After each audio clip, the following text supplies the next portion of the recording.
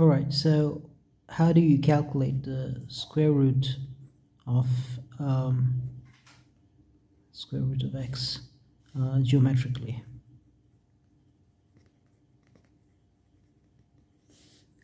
So let's define a length x.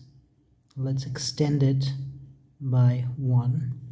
So this total length here is x plus 1. So if we draw a circle through this such that x plus 1 is the diameter, then the radius is defined by the half of that. So x plus 1 by 2 is the radius. Now if you take draw a perpendicular line from this point to the circumference, and let's say this is defined by length L, then L is the length that we want to calculate here. So if we draw this radius here, the radius is x plus 1 by 2 because x plus 1 is the diameter, and this length is the radius minus 1. So this length is given by the radius minus 1, which is x plus 1 minus 2. So that's x minus 1 by 2. Now so this is a right-angled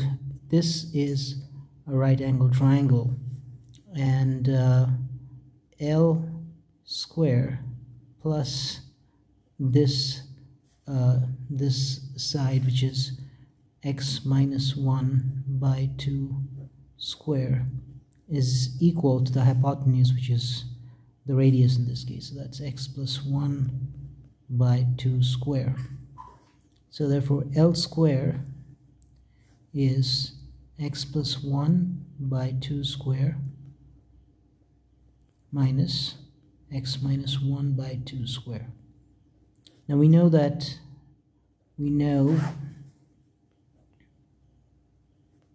a square minus b square is given by the algebraic identity a plus b, a minus b.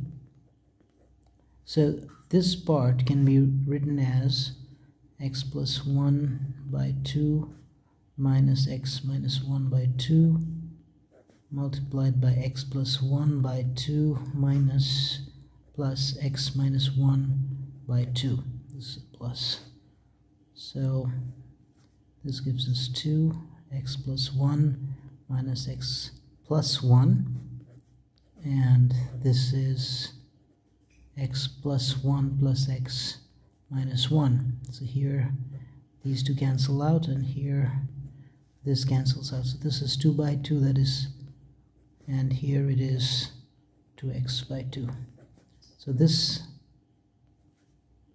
is equal to x. So L is therefore square root of x.